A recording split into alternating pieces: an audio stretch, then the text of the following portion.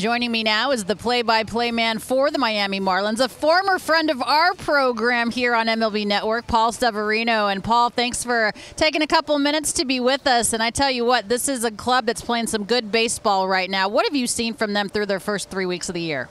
Well, it's good to be back with you, first of all, Alanna. It's always a pleasure. No, you know what? I think I'm seeing a lot of excitement. I see a lot of what we hoped we would see, and that's free and easy, loose, fun, excitement, the whole 9 yards. It's a really fun team to watch right now, and, you know, I know you and Mad Dog say it all the time. You can't win a division in April, but you can lose one. And for them to get off to a good start, they had a tougher schedule the first couple of weeks of the season against a bunch of teams that were over 500 last year. They held their own. They once they got back home after a 1-4 road trip, it was rough, that first road trip. But once they got back home, they've been playing really well. They've won 3 straight series, and away we go.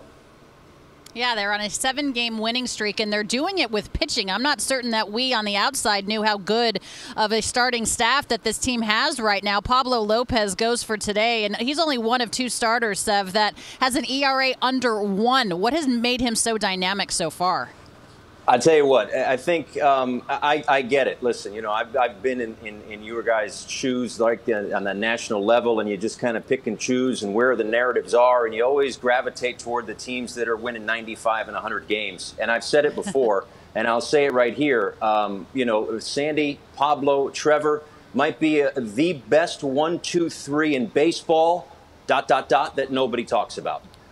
They're really, really good. Sandy and Pablo, especially with a few more years under their belt, are as good a 1 and 2 as anybody.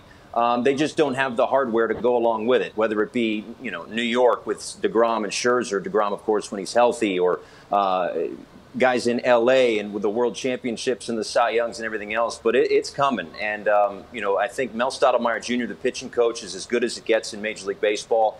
He's done a great job with these guys. I've been fortunate enough to have the best seat in the house to watch these guys grow from when they kind of burst on the scene in 2018. And they have really developed into, as I said, maybe the best 1-2 punch that nobody talks about in baseball. And even the 3, 4, and 5 are not so bad. Trevor Rogers, second in the National League Rookie of the Year vote last year. Eliezer Hernandez has some pretty good stuff. He's trying to find himself right now. And then Jesus Luzardo had another good start.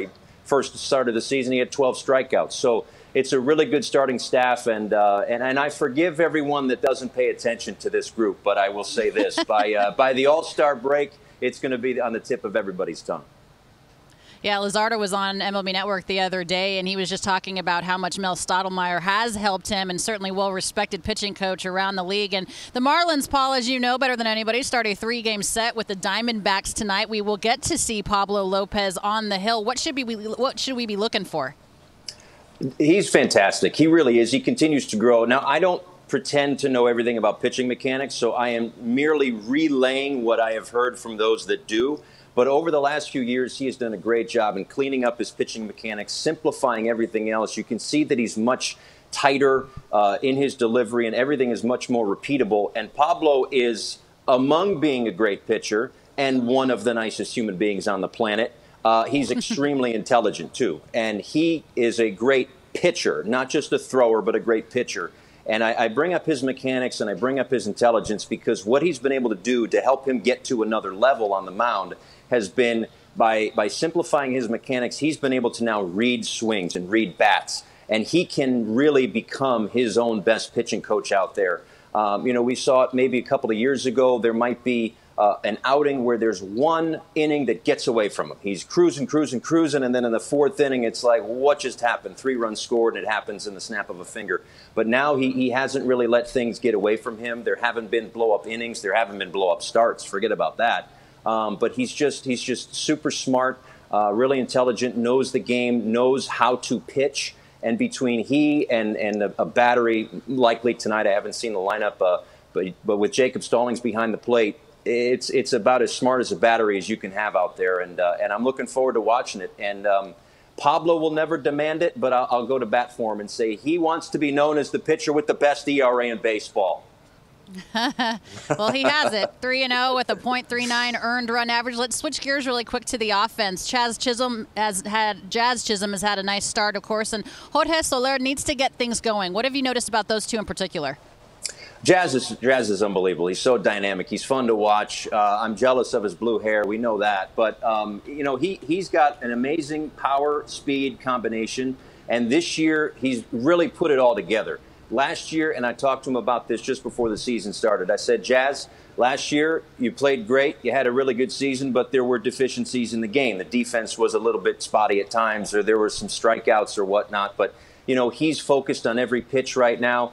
And every play, and he forgets the miscues. He forgets the strikeouts real quick. He's been great. And Soler put 2 balls into orbit over the weekend. So I think that he's really starting to come around. And that's the thing. Once this team starts to hit, if the pitching continues, they're not a team that people will think can win 100 games, but they're a team that can go out there and win every single night. And we'll see where that adds up at the end. Yeah, so Lair off to a bad start, but it looks like things are going in the right direction for him. Jazz Chisholm is also a lot of fun to watch. Paul Severino, we appreciate you taking a few moments to be with us, and best of luck the rest of the way. All right, talk to you soon.